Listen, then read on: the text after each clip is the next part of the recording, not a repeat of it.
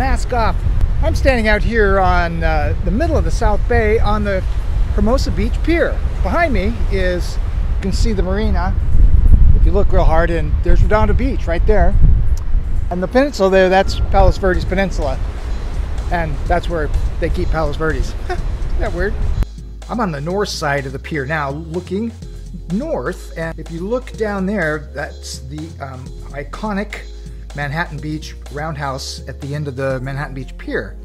So the beach cities are, to the north of Hermosa is Manhattan, and then El Segundo, and then LAX, and then back to Hermosa, then further south is Redondo Beach, and Redondo Beach touches the peninsula.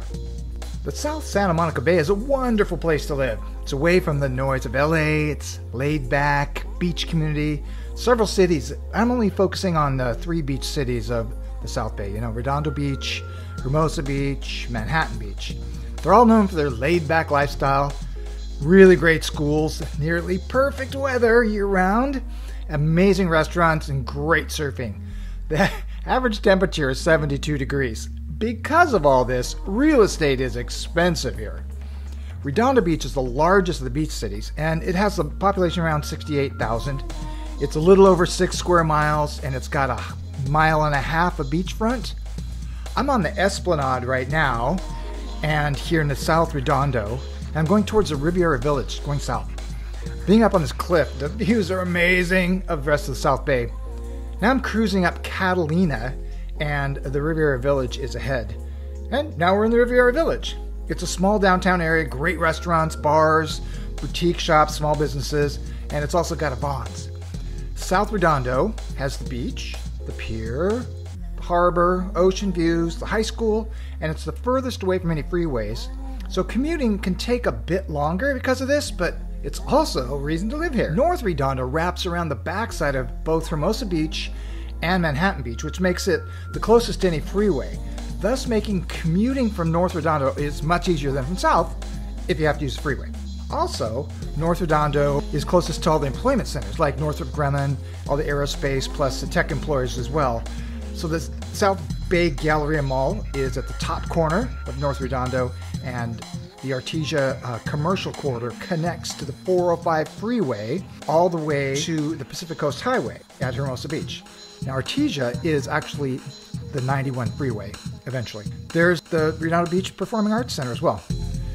While North Redondo Beach doesn't offer any ocean views, real estate values are a little bit less there because of that, and therefore make North Redondo Beach more affordable to live than the other beach cities. And the lot sizes there are generally smaller in North Redondo as well, and North and South Redondo Beach are divided by 190th Street. Okay, so the Hollywood Riviera is at the south end of the South Bay, and it's sandwiched between South Redondo Beach and Palos Verdes Estates on the peninsula. And homes in the Hollywood Riviera, now it's tricky. They have a Redondo Beach postal address, yet they're in the city of Torrance. Thus, Redondo Beach address, Torrance services and schools. And because of this, Ocean View real estate is some of the least expensive in the South Bay.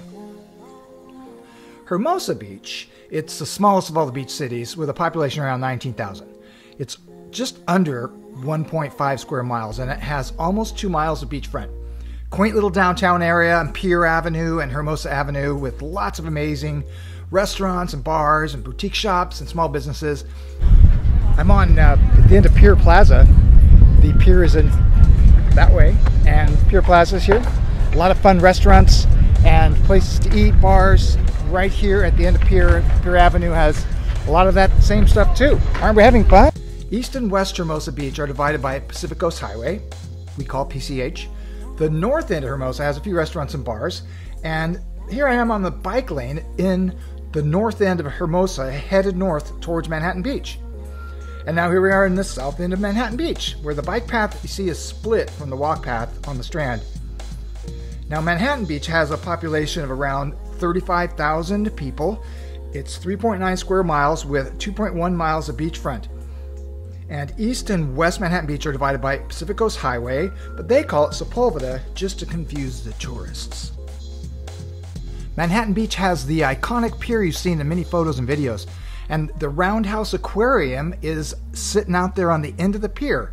It was recently remodeled, and if you haven't been in, stop by. It's really cool.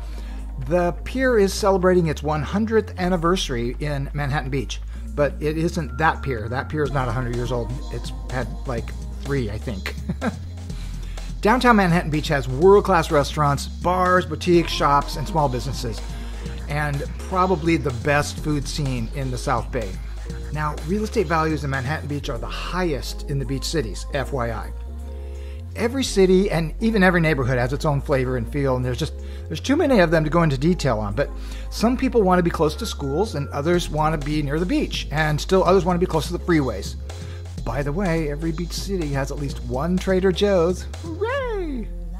If you'd like to know more information about living in the South Bay or how to buy a home here, click the link below and you can download my personal home buyer's guide.